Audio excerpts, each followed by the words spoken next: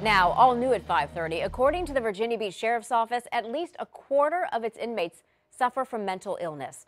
That's why the department started Operation Green Thumb. It gives inmates the opportunity to work outside in the jail's garden. The goal is to improve their overall well-being through horticulture therapy. One inmate we spoke to says he looks forward to tending the garden. Just like being outside and hearing the planes and, feeling the breeze and just working a little bit, and time passes by really fast.